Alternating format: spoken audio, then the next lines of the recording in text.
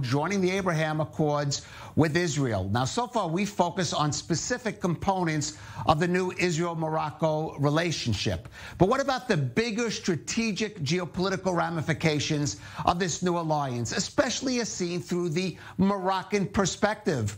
Well, with us now is someone well qualified to address these points. Lahcen Haddad, member of the Moroccan Senate. He's also an ex-minister of tourism and a political analyst and strategic studies expert. And he joins us from Rabat, Morocco. Lahcen, thanks for joining us. Let me first ask you, on this one-year anniversary, talk a little about what were the factors, the bigger, I would say, political or geopolitical factors that encouraged Morocco to make this step finally and establish full relations with Israel? The first thing is the fact that Morocco has very long-standing relations with the United States that date back to the 18th century. It was the first country to recognize the independence of the United States, so very strategic relation that they have. But also, I think Morocco with Israel has had different kinds of relations, some of them official, some of them unofficial, but at the same time, there is a very strong Moroccan origin Jewry in living in Israel, but there are also Moroccan Jews everywhere around the world who are very supportive of Morocco. And I think it's very, that was not something unnatural for Morocco and Israel to bring back the relations that existed in the 90s. And I think the third one is that there is a lot that is happening in the region, and there are realignments.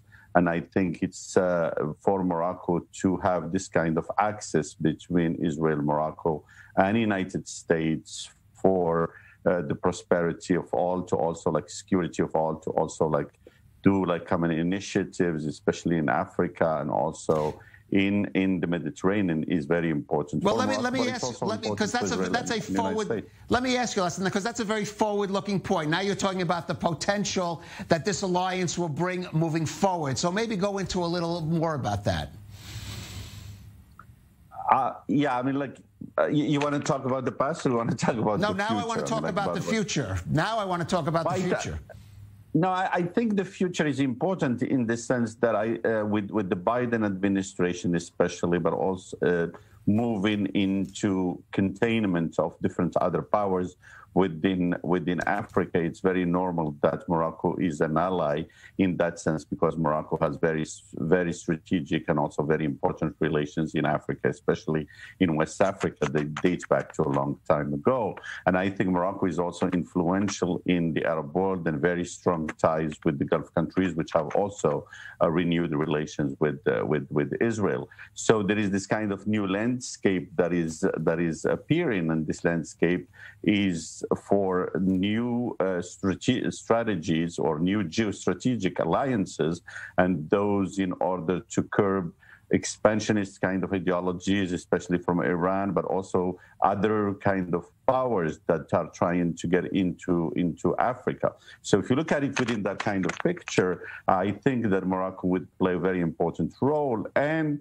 a Moroccan-Israeli kind of relation and partnership would be a very strong asset for the United States and for these kinds of forces that are moving to curb different kinds of expansionist ideologies in Africa and other places. Right.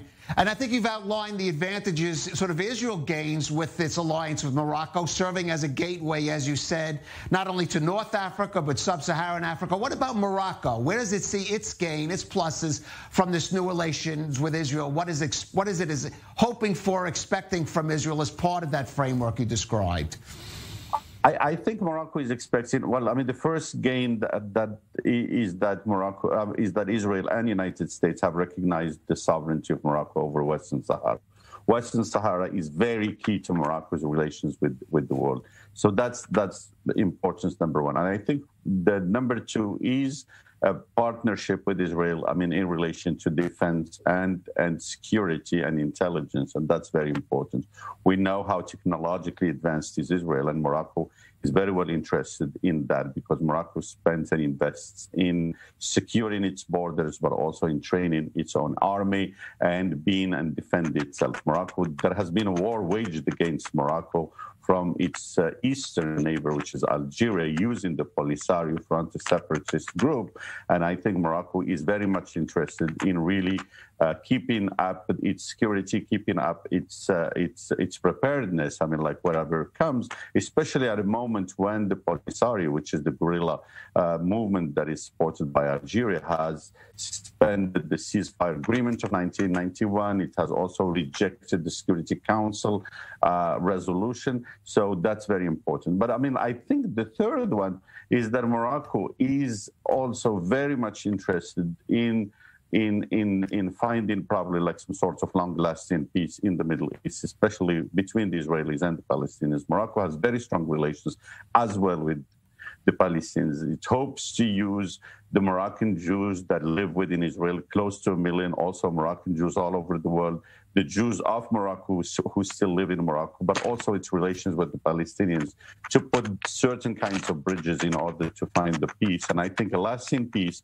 in the Middle East will be also a good thing for this kind of new vision, if you like, new geostrategic vision, of which Morocco would be good and Israel would be like the great right, player. And we know Morocco did play that kind of role leading up to the initial Oslo Accords, and perhaps we will see it now, even maybe more so, now that Israel and Morocco have moved to full diplomatic relations. Lahcen Haddad, thank you so much for joining us and enlightening us there from Morocco.